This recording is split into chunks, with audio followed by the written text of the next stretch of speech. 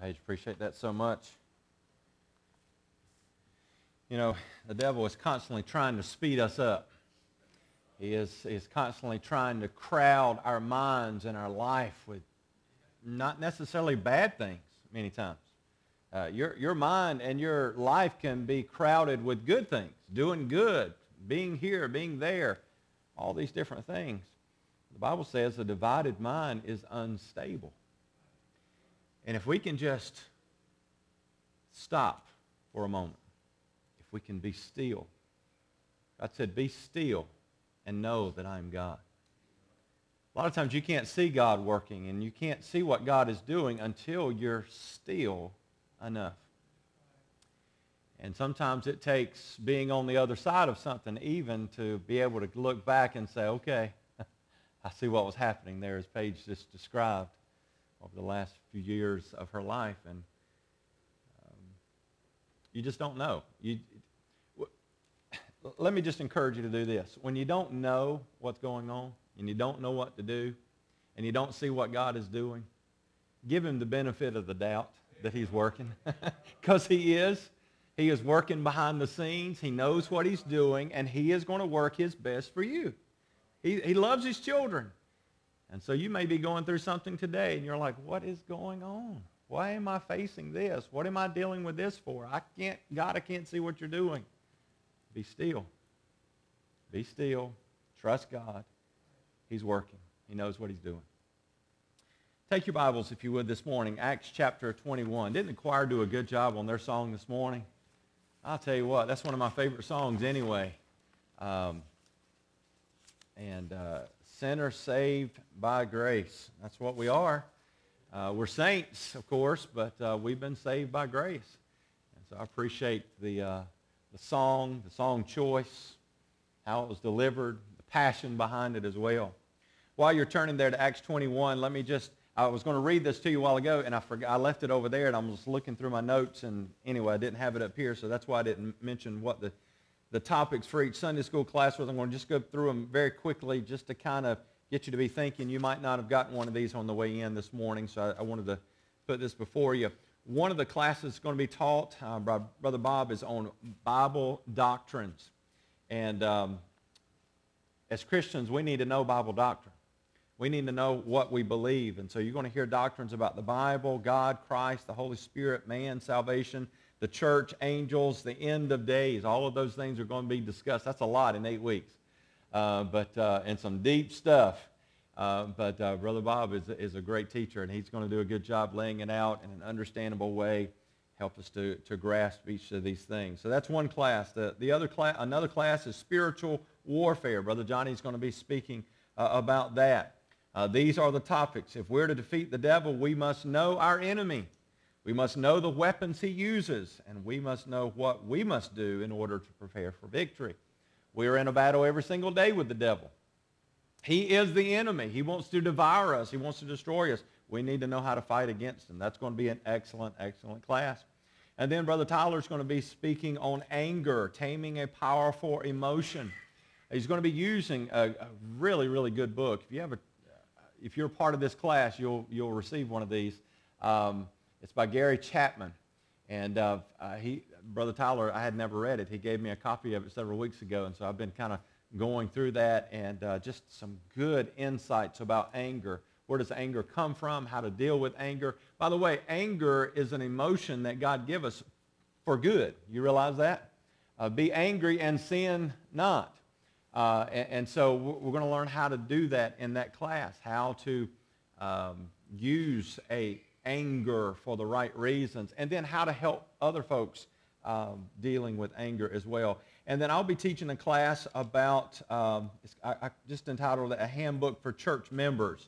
Whether you've been a church member for a month or 50 years, you could benefit from this class. We're going to talk about what is the purpose of our church, what do we believe, what is a Free Will Baptist. There's a lot of Free Will Baptists today that have been in Free Will Baptist churches all their life, and they don't know what Free Will Baptists believe.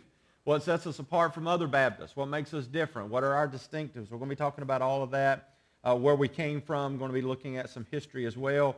What are the first steps of becoming a member? What's a good church member? And how can you use your gifts to serve? All of those things will be dealt with in that class. Good classes, right? Sound good? Piqued your interest a little bit? Maybe? Just a little bit? Go sign up after the service today, all right? I hope there's a line all the way down the hall signing up for those classes today. We need to know probably by the middle of August, second week of August, who's going to be in what class, so we'll know how to prepare. But anyway, be praying about it, and you sign up according to what God would have you to do. Acts chapter 21, we're going to start reading in verse 15. So if you would, follow along with me. Acts chapter 21, verse 15. And after those days, we took up our carriages and went up to Jerusalem. All right, now Luke is writing this account. He is the one who wrote these words down for us from the book of Acts. But he is describing the party of Paul. All right, Paul's group. They're headed to Jerusalem. And he says they're going up to Jerusalem. Verse 16, there went with us also certain of the disciples of Caesarea, and brought them with one Nason of Cyprus, an old disciple with whom we should lodge. And when we were come to Jerusalem, the brethren received us gladly. Now, this comes right after what we looked at last week in verse 14, the will of the Lord be done. You remember that message from last week? And folks were trying to get Paul not to go to Jerusalem. There was going to be danger waiting there, persecution, maybe perhaps even death. And, of course, Paul said, no, I believe I need to go. I believe the Lord's leading me there. And so they said, okay, we give up. We're not going to fight. Paul, we might disagree with you, but we're not disagreeing with God. The will of the Lord be done. And so now they're heading in that direction. Now, let me just say this, just to kind of lead us into what we're going to be talking about today. Every once in a while, when you're reading the Bible, especially when you're reading the King James Version, you'll come across the word or a phrase that causes you to say, that just doesn't make any sense to me. I don't know what that's talking about. I don't understand that. And most of the time, it's a word or a phrase that was used in a particular way during the time it was written that we don't use it that way today. It's kind of like if a person came from another country and they come into America and they were trying to learn the English language and decided not to learn it until they got here. It would really depend on what section of the country of how they would pick up certain words. I found out very quickly when we moved out to Illinois many years ago. I couldn't call like a Coke or a Pepsi drinks anymore. They didn't. What are you talking? Everybody called them pop there. I taught a 7th grade class while I was there, and all my kids, hey, teacher, can I go get a pop? And then some certain, if you go down to Missouri, they call them sodies. All right, sody pop. And then I noticed when we moved to Pennsylvania, you didn't dare ask, or you know, you had to be careful how you responded if someone said, would you like a drink? Because that there meant an alcoholic beverage most of the time, all right? In North Carolina, we say, would you like a drink? Well, which kind? Is it Coke or is it Pepsi or is it Mountain Dew, whatever it is, right? So it depends on what section of the country. And then we use different colloquialisms. I mean, different phrases, different ways of saying things. We have a very different way of saying things in the South. We got a kind of a slang saying for everything, you know. Well, that doesn't amount to a hill of beans. If you were coming from another country, you'd be looking for a pile of beans somewhere, right? I mean, it just wouldn't make any sense to you. And that is the case sometimes when you come across certain things in the Bible. I came across some things that some famous people have said, famous Americans have said over the years that just didn't quite make sense, even in how they said those. You remember the actress Brooke Shields from years ago? She said, smoking kills. If you're killed, you've lost a very important part of your life. Okay, I'm not sure exactly what she was talking about there. She should have stopped at the beginning, I guess. Marion Barry, you remember that name? Former mayor of Washington, D.C.? I hope he wasn't in charge of tourism. But anyway, he said, outside of the killings, Washington has one of the lowest crime rates in the country. I mean, sign me up, right? I would love to move there for that. Danny Ozark, former manager of the Philadelphia Phillies, said about baseball, half this is 90% mental. Maybe he's using a different kind of math there. I don't know. Maybe it's I don't know. Joe Theismann, former NFL football quarterback, said, the word genius isn't applicable in football. A genius is a guy like Norman Einstein. Norman Einstein. I don't know where he got that name from. But anyway, Vlade Divac, NBA basketball player, said, "We all get heavier as we get older because there's a lot more information in our heads." Now, I'm glad he said that because I've been wondering. I've been wondering where that's coming from. But anyway, this came from the Department of Social Services in Greenville, South Carolina. They sent out this following letter, actual letter. "Your food stamps will be stopped effective this particular date because we received notice that you passed away. May God bless you. You may reapply if there is a change in your circumstances." Now, that's just ridiculous, isn't it? And then this is probably my favorite. Miss Alabama, and you can hear some really good answers at some of these pages, but if you probably don't watch them, you're like me. But anyway, Miss Alabama, 1994, she was asked this question: "If you could live forever, would you, and why?" Her answer: "I would not live forever because we should not live forever. Because if we were supposed to live forever, then we would live forever. But we cannot live forever, which is why I would not live forever." Huh? What did she just say? There are places in the Bible. Have you ever had this reaction when you have read something in the Bible? You've read a verse, you've read a passage of Scripture, and you went, what did they just say? I'm not sure. I don't fully understand what that's talking about. Well, when you come to verse 15 of Acts 21, this is one of those passages for me. When I came to this verse, I said, what was just said there? What is he talking about? Notice again, "And after those days, we took up our carriages and went up to Jerusalem." Now, what picture does that create in your mind? Does it create the picture maybe that this is how they got their ride to Caesarea to Jerusalem? They had a fancy carriage. It was pulled by 6 white horses. Is that what comes to your mind? Maybe perhaps it comes to your mind that their carriage was broken. And so they first had to pick it up and set it up on its wheels. I mean, he did say take up their carriages. But here is one of those times that what was used then, this word, is not the way that we use it today. It has nothing to do with it. To help us understand what this word means, I want you to think of 2 other words. I want you to think of the word baggage and the word luggage. All right? Now, what do those 2 words have in common? Well, first of all, somebody might say, well, they're synonyms. They kind of mean the same thing. Baggage and luggage, that's something that, they're containers. You put your clothes in. You're doing some traveling. You're away from home. You use baggage and luggage. So they're synonyms. Maybe some other things that might come to your mind is there's 7 letters. Both of them have 7 letters. They both end with the same 3 letters, A-G-E. Those are just 3 of the things. Now, let's take baggage and luggage, and now let's throw the word in from this passage in verse 15, carriage. Well, once again, what do all 3 of those have in common? Again, somebody might say they end with A-G-E, all right? But they're also synonyms in a way. Originally, each of those 3 words did not have anything to do with the container. Did you know that? In other words, we say, I've got my luggage. Most of the time, we think of a suitcase, right? I've got my luggage. But the words originally meant what was inside the container. So baggage was the stuff that we threw into the bag to carry somewhere. Luggage was the stuff that we lugged around in the airport or in hotels. And carriage was the stuff that it was a little lighter than the other stuff, and so we just kind of carried it with us. In the dictionary, Webster's Dictionary, the very first definition of carriage is what we normally would think about. A wheeled vehicle, especially a 4-wheeled horse-drawn passenger vehicle, often of an elegant design. That would not make any sense in this passage of Scripture.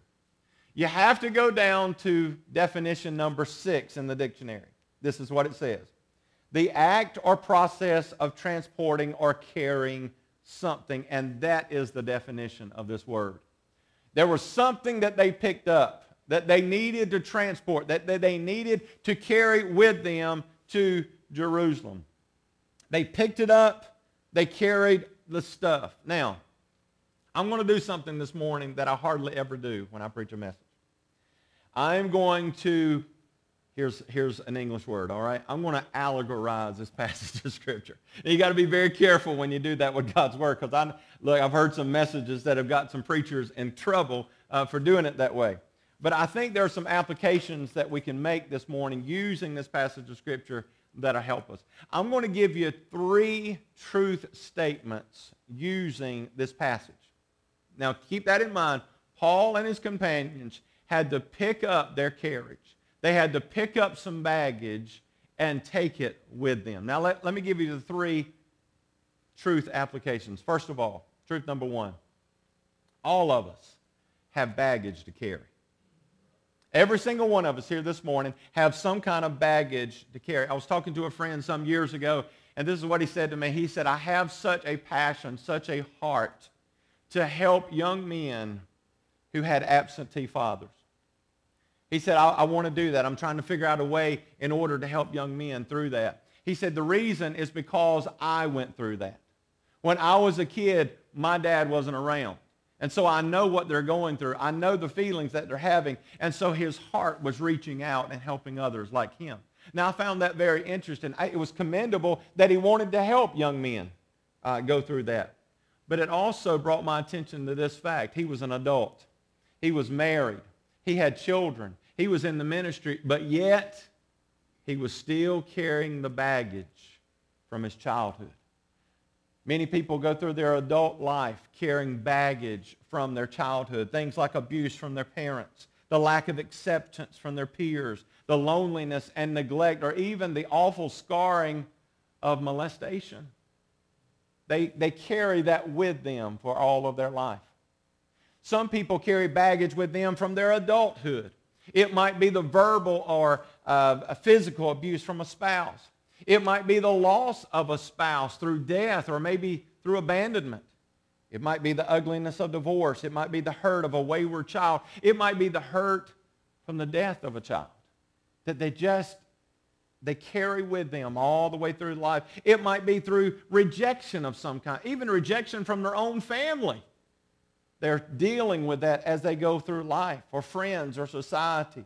Some carry physical baggage. Some carry mental baggage, emotional baggage, even spiritual baggage. Now, whether or not I mention yours specifically this morning, the point is we all have some.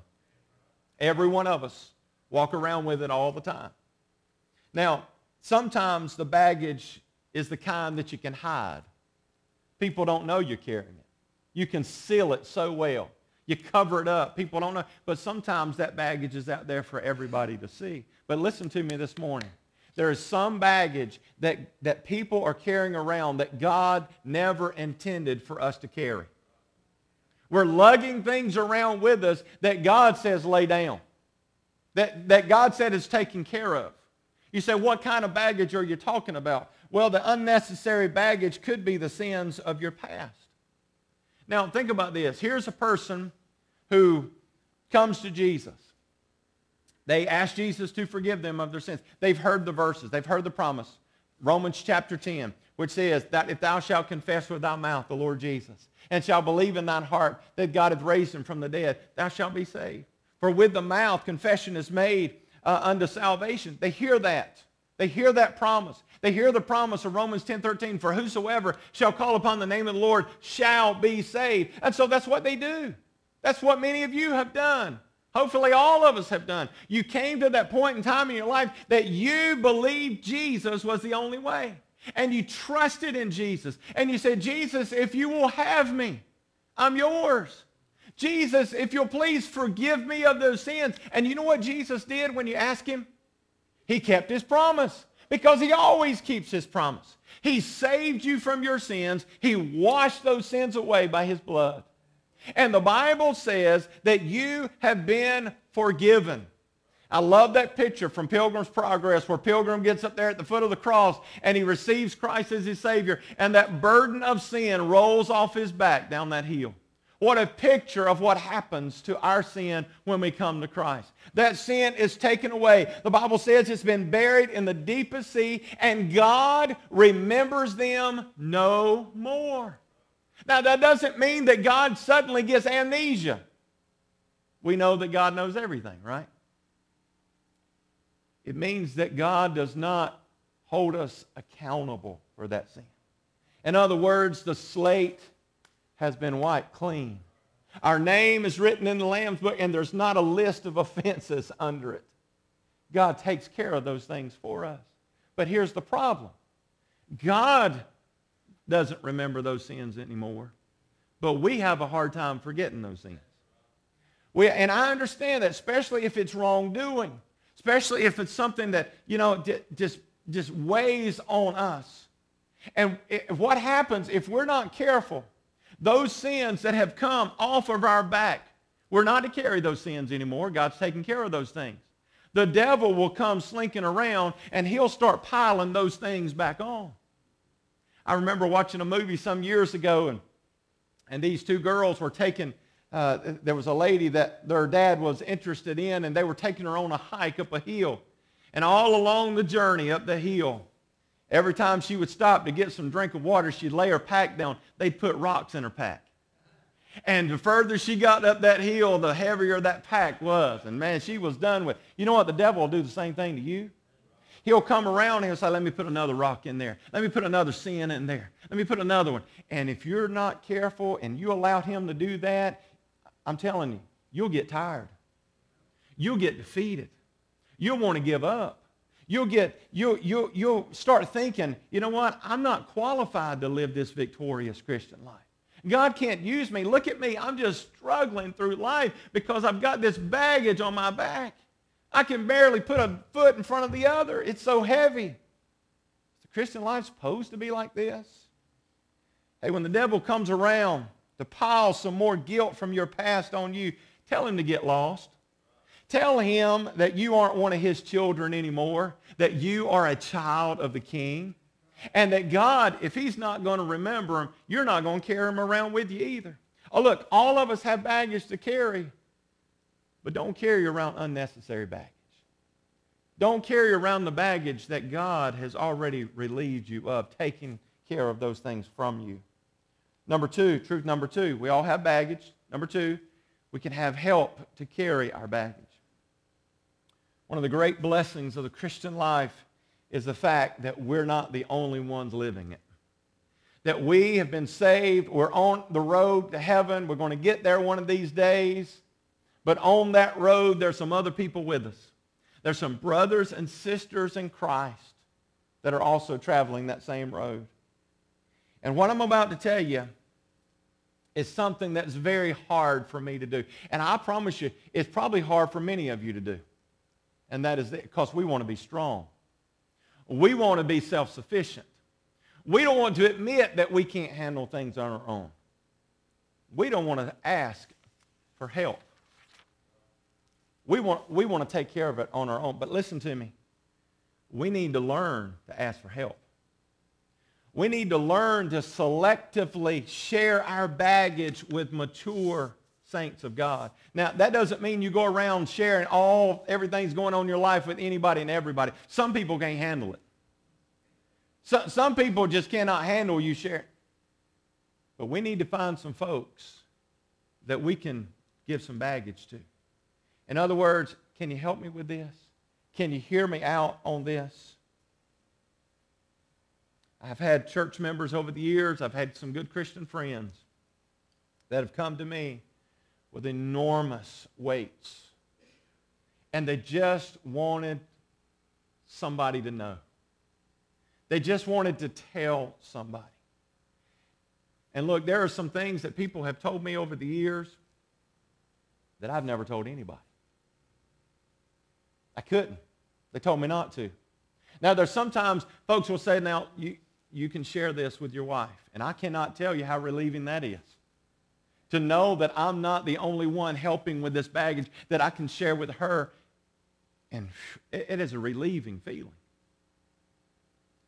But there's some things that I'll take to my grave because they told me not to tell. And I want you to know this morning. My door is always open to you. My door is always open, and if you just want me to sit there and listen, I'll do that. If you want me to pray in any way, I'll do it. But I want you to know this. I know what keeping things in confidence really is. Some people don't know what that is. Some people don't know what it is. I know what that means. And if there's ever a time you say, you know what? Would you just be my sounding board? Can I just come to your office and yell at you for a while? Would that be all right? Yeah, that's fine. And I want you to know, it goes no further. Because I understand the benefit of that. Because I've got some folks in my life that I can do that with. I've got some folks that I can talk to and I can say, look, I wouldn't tell another soul this. This is what I'm thinking. This is what I'm going through. And there's something about that, and I hope that's happened for every person that's ever shared things with me. There's something about that that helps you come up a little bit. Just to know that somebody cares enough to listen. But more importantly than me, and more importantly than having good Christian friends and people that you trust, there is one that I'm telling you, he is happy to help carry your baggage. I want to show you who that is. Turn to 1 Peter chapter 5.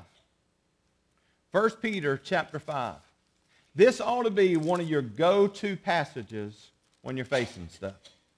1 Peter chapter 5, look down in verse 5. 1 Peter chapter 5, it's at the back of your Bible, and verse 5. Likewise, ye younger, submit yourself unto the elder.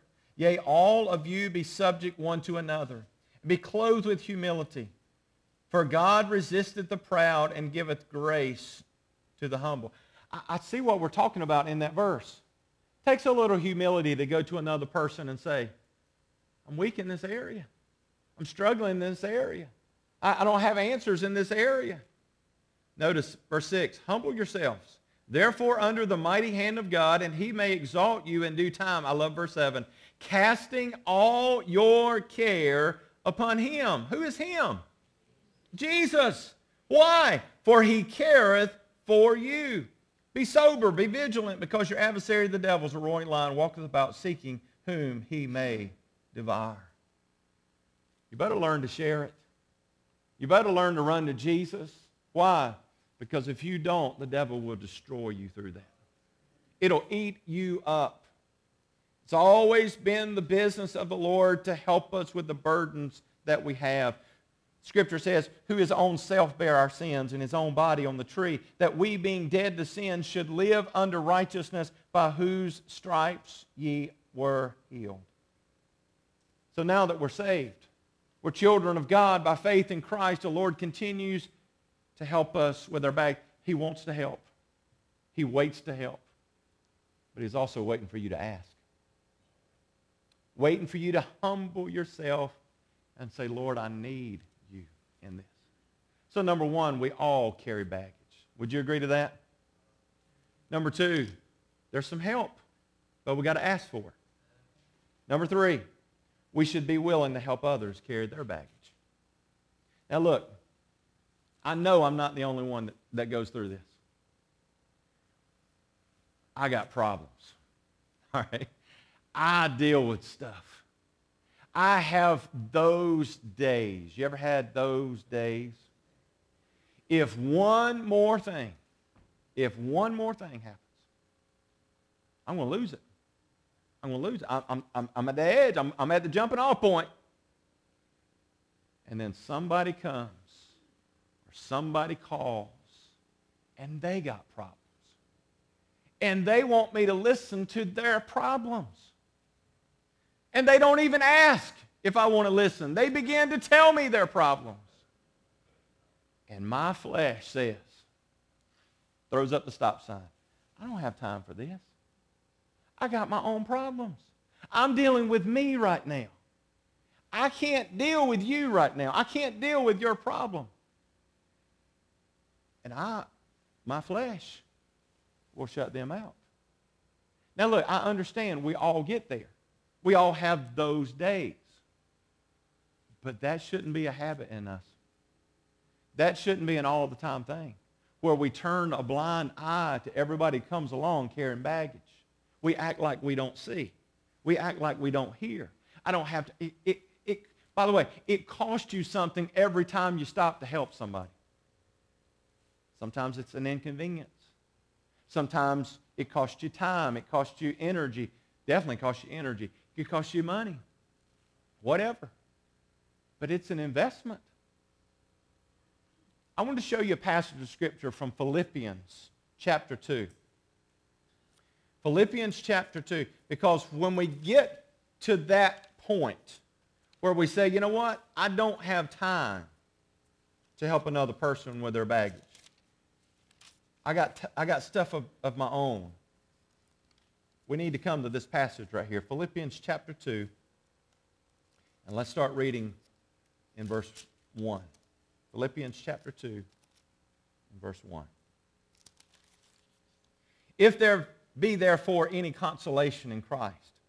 Now, before reading any further, we know that the main emphasis of this verse is centered around salvation. We get that, okay? When you read down through there, you know he's talking about salvation.